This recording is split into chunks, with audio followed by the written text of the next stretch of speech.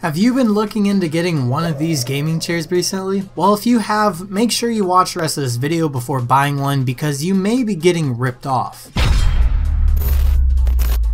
So I decided to make this video because recently I've been looking into getting a new gaming chair, and after sitting in a bunch of different chairs and doing my research, I've found that this is the most comfortable style of chair. But before I reveal the chair, let's talk some more about why gaming chairs may be a ripoff. One of the biggest issues with these chairs is that almost every review you see here on YouTube are sponsored videos, so of course people are going to say they love them. And before you say, well, hey, aren't you just doing the same thing?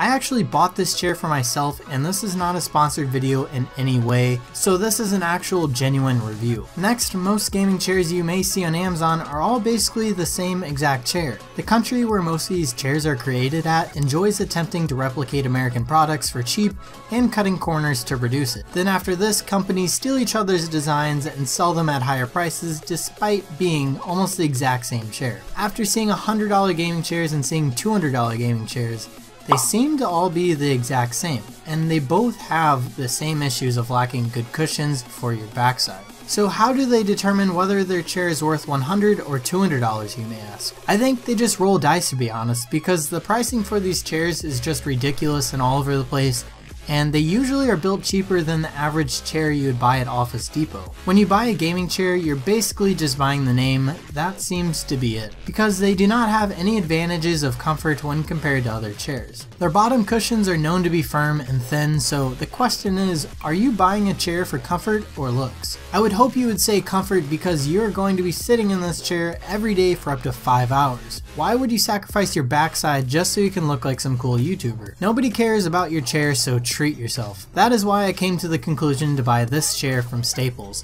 This chair is a Tarance mesh task chair, and boy is this chair comfortable. I think having the thick cushion on the bottom along with the mesh backside is the best way to go. I actually purchased the Hiken chair first, and I loved everything about it but how the mesh cushion felt. So I returned it and I got this chair instead, which is almost identical, but it has a foam cushion. So why is this chair more comfortable? Well, it has better back support and it has a thicker cushion that will last you way longer. It also has better back support and doesn't promote slouching, and it has a way more comfortable headrest that feels natural and doesn't protrude. The Tarance chair also has a mesh backside so you won't get sweaty while gaming. This chair can even lean back, but it can't go back completely. But realistically, no one actually lays in their gaming chair besides for the memes, of course. One issue I've been seeing with gaming chairs is the cheap leather they use as well, and they do not seem to age well. A lot of them show wear within months or even weeks, and some of the cushions just become flat or even just uncomfortable. So why buy a chair that won't last you and won't make you comfortable? Just think and get a chair that'll last you and make you more comfortable.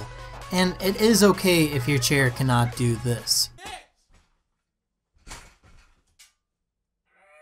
Reality, it is touching the truth.